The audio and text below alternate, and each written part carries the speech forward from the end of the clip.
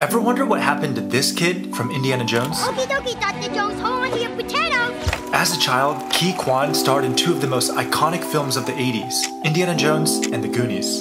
But the ride quickly stopped as he was forced to quit Hollywood for the next 30 years due to a lack of roles for Asian actors. He thought his career was long over until 2018, when he saw Crazy Rich Asians and realized that Asian actors finally stood a chance. And now, at age 51, he just won the Golden Globe for Best Supporting Actor in Everything Everywhere All at Once. Never give up on your dreams.